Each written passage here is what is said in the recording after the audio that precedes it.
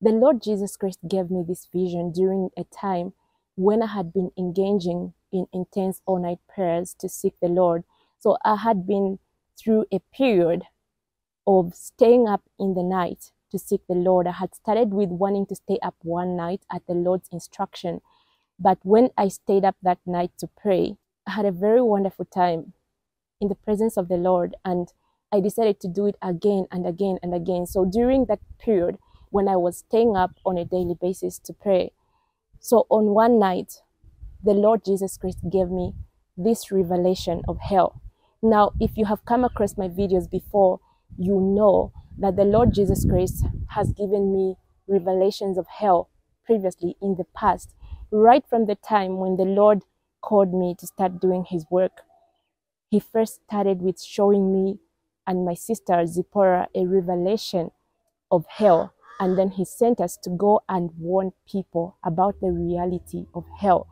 Hell is a real place, and I know that many people do not like to hear about hell, but I'm telling you, it's much better for you to hear about hell now and repent than for you to just think that it's just fiction or an imagination, and then you actually end up there. Because the truth of the matter is that no matter how graphic the description of hell may be through people's words, through people's testimonies, the actual hell is, I don't know how many times, like thousands or millions of times, much worse than what human words can describe. So I was praying late in the night on this day, and it should have been somewhere around 01 or 02 a.m. in the morning, as I was engaged in intense prayer, when suddenly I fell into something like a trance, because I just found myself in this other place, and I was so conscious of this other place, I actually forgot that I had been praying, like I lost consciousness of my physical environment and just gained consciousness of the spiritual environment where the Lord Jesus Christ took me. I found myself standing in this section of hell where the ground, I don't know how to describe it, but it was something like you would imagine, maybe like a desert, but at the same time, like it's so void of life, like a desert on the ground, but at the same time, like the ground is literally made up of burning coals of fire. There were, in this section, there were what looked like little hills, of things that looked like rocks or something piled up here and there. I saw some things like that, but they were literally also burning, like the whole place was on fire, burning. But what the Lord drew my attention to is that I saw entire families in hell. I saw families of people who had died and reunited in hell. And it was a very, very, very, very sad thing. Like, I remember I saw different sizes of families in this section. People were grouped up together, and in the spiritual realm, like when you see something, immediately understanding is given to you. Because when I saw these groups of people in hell, immediately the Lord gave me the understanding that these were human families that had reunited in hell. Families whereby the husband, the wife, and the children, they had all ended up in hell. And then they were bunched up together, like burning together in hell. And of course, still, they didn't have that sense of unity, because in hell, you don't feel that. According to what the Lord Jesus Christ has shown me, even in past visions and revelations of hell, is that even though you may be among so many people, like hell is a place of extreme loneliness. So even though they were bunched up together, it didn't feel like, okay, I'm with my family. No, but these people were in intense torment, unimaginable torment. There were families, that were larger in size, I saw people that looked like maybe like a group of 8 people, or maybe a group of 6 people. And then I also saw smaller groups of people, like maybe like 4 people or 3 people. But there were different sizes of people, and they were all bunched up together. And these people were in extreme torment in hell.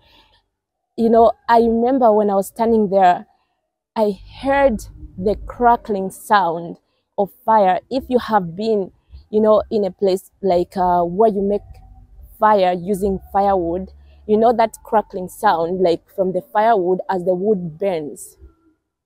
That was the sound that I could hear. But when I looked at the people, it was actually the people's bodies that were burning up. Like the bodies had burnt up so much, because the human body is made up of water. But these people had burnt up so much, it just seemed as though their bodies were just dried up firewood on fire, if you know what I mean.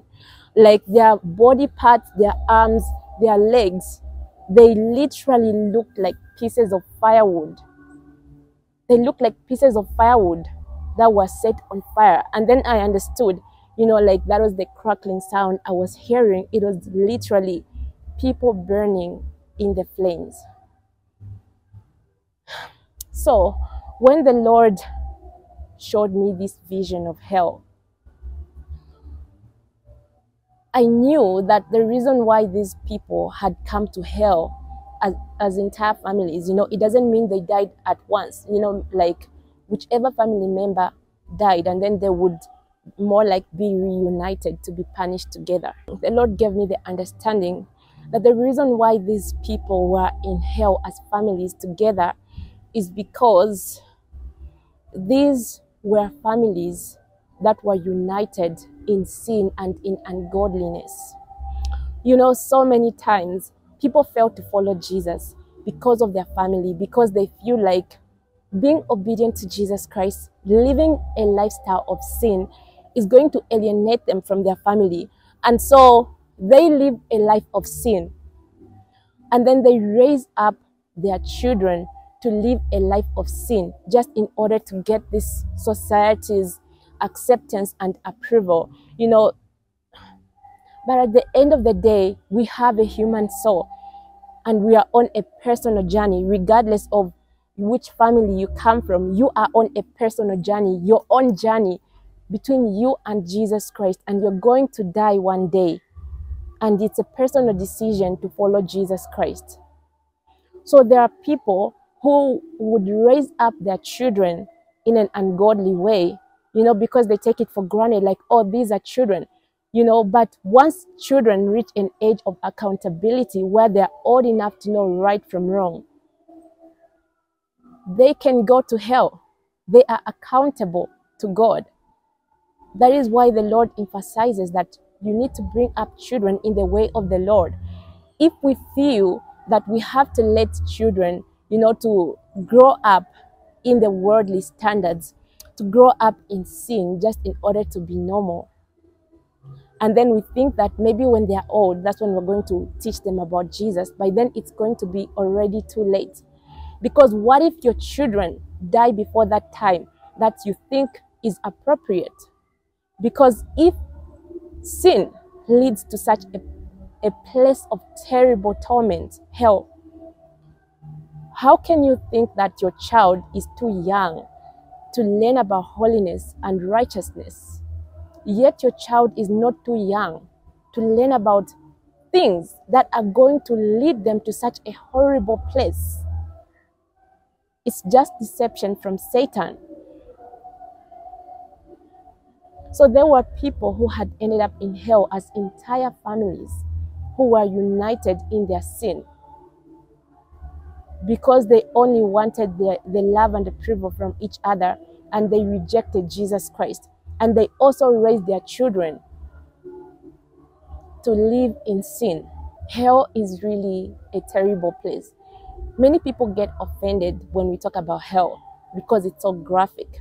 But the truth is that if we look at Jesus' own description about hell, we're going to find that it's graphic. Because Jesus said that it's better for you to cut off your hand or to pluck out the eye that is causing you to sin than for your whole body to be thrown in hell. That tells us something. It tells us that hell must be a very terrible place, whereby the pain of you personally cutting off your hand that is causing you to sin, it's much better than for you to be thrown in hell, whereby you plucking out your eye that is causing you to sin is much better than you being thrown into the fires of hell. And Jesus also describes hell as the place where the worm never dies and the fire is never quenched. Jesus also describes hell as the place where people gnash their teeth. He describes it as a place of torment when he was telling the story of Lazarus and the rich man in Luke 16. Jesus said that hell is a place of thirst. And if hell is a place of thirst, it tells you that it's also a place of great hunger. It's a place of restlessness, torment, such that earth begins to seem like such a paradise. And that is the reason why, when we look at the terrible way Jesus died for us on the cross, that should give us an idea of how terrible hell is. Because if God would prefer for his son to die such a terrible death on the cross just to save us from hell, it must show us that then hell must be so terrible. That is why the cross was worth it. If hell was a place of luxury, if it was a bearable place, there would be no need. Like, God would not even bother. But God loved us and he wanted to save us from that terrible place. But he has given us the free will to accept the free gift of salvation, and of which, in order for us to be saved, we must believe in Jesus Christ. Not only to say that we believe, but it must be action. Faith without works is dead. Our lifestyle, it must testify and it must show that we truly believe in Jesus Christ. Because when you and I die, one day we are going to die. But are we going to find ourselves in heaven, or are we going to find ourselves in hell? There are only these two destinations. Hell is not a place where you go to today and tomorrow you're back. If you just end up in hell, you are doomed. You are doomed. Forever, you will never, ever, ever get out. That is how terrible hell is. There's no way out. It has an entry, but no exit. No matter how terrible the torment may get, there's no rest, no rescue, even just for one moment. You can't say, let me rest for at least one moment before the punishment continues. I remember some time back, the Lord had given my husband a dream about hell, about the torment of hell. And in that dream, what the Lord showed him was that all the different types of punishments or torments that are in hell, like whichever torment that may be picked out, to be meted out, whichever punishment that may be chosen to be given to someone who is in hell, like whichever type of torment that it is, the person who's going to be punished would do anything to escape it. In other words, what I mean is, if somebody is about to be given this specific type of torment, they will go like, please spare me from this torment. Or they would go like, please give me any other punishment, but not this one. But even if you choose the next one, they're going to think, please, anything else, but not this one. And then what God was showing him was that whichever punishment that may be chosen for you in hell, like each person in hell who gets to experience those torments and those punishments, they usually think, Lord, if only you could remove this torment. But when you move to the next torment, you still feel the same way, like, Lord, anything else but not this type of punishment. But then, all the punishments are like that. Even the least punishment, it feels like that, like it's better if this punishment is eliminated from hell. Let them, like, you can do anything else but not this one. But even if they bring the next one, you still feel the same way. That it's that terrible. That is why Jesus talked about hell over and over and over. He talked about hell a lot, warning people to say there will be gnashing of teeth, there will be weeping, there will be darkness. The fire there is never quenched. The worms there that devour the flesh of the people, they never die. They do not die, no matter what. And for all eternity, you just keep experiencing the torments over and over and over. And many people say, oh no, hell cannot be real because God is a loving God. I remember when Jesus gave me the first revelation of hell, and this is exactly what he told me. He said, people say that hell is not real. They say hell is not real, that because God is love, they say hell is not real. And he said, but how can you talk about my judgment when you don't even know me? You do not know God's righteous nature. So how can you even talk about his judgment? How can you talk about his judgment and say, no, God cannot allow someone to go to hell? God made a way out of hell through Jesus Christ, his death on the cross. But he says that we must bear fruit of righteousness. We cannot just profess him while living in sin. There has to be a difference. People have been caught up in a dead religion where you go to church on Sunday, on weekdays or wherever. You volunteer in church, you sing so beautifully. Maybe you even preach. But then you go back to your home. You go and you close yourself up watching pornography. You go and you turn on the TV shows that are full of vulgar language, foul language, that are full of nakedness and immorality. You go and drink. You go and wear half naked. And you sing about heaven and you say you're going to the kingdom of heaven. Let me tell you something Jesus told me when he gave me the revelation of hell. He told me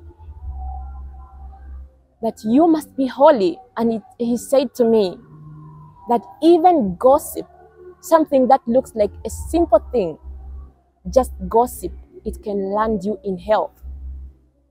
So cut off all the sins, no matter how small they may seem. If you are in a habit of lying, examine yourself. Because even just lying, you might end up in that place unless you repent. Even just a simple thing like gossiping, dressing half naked, stealing, drinking, sexual immorality. You're in a relationship with someone you're not married to, and you're kissing, you're engaging in sexual acts. If you die in your sin, you will go to this place and there is no exit. And that is why Jesus Christ has sent me with this vision of warning, so that you don't just escape hell alone. But his desire is that entire families may escape hell, so that you raise your children in the fear of God from a very young age. That is what Jesus had taught me. He told me from a very young age, don't neglect the little children. 3-year-olds, 4-year-olds, start teaching them holiness. They must be holy to the Lord. They must be separated to the Lord. God cares about the little children. If you neglect the children, they are going to perish. But God is going to hold you, the parents, accountable. Being a parent is such a huge responsibility in the eyes of the Lord, because he has given you the instruction. He said, the laws that I have given you, tell them to your children. When you are lying down, when you are sitting, when you are eating, when you are walking, no matter what you are doing, teach your children the fear of God. Tell them this is displeasing to our God. Tell them you must be separated to the Lord. Tell them you must be different. They have a soul.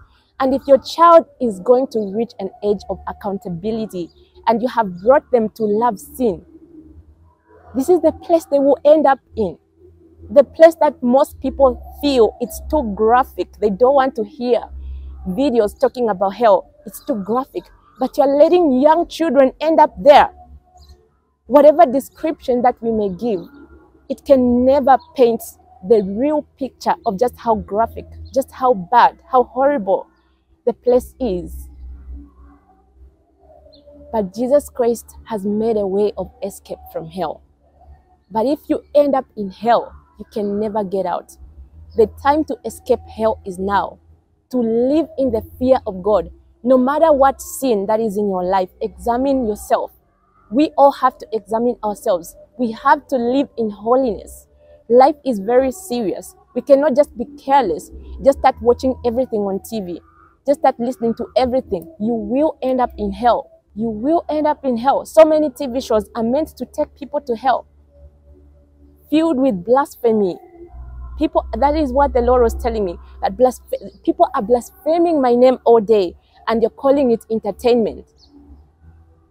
All they're talking about is sexual immorality. You're calling it entertainment. It's filled with foul language. You're calling it entertainment. You must be holy in everything that you do. You must be living in the fear of the Lord. You are not the owner of your life. And Jesus Christ has given you this chance today in order to escape from hell into eternal life. And you cannot enter the kingdom of heaven unless you are holy. The blood of Jesus Christ will cover your past sins. But Jesus Christ requires to see the fruit that you are truly his follower.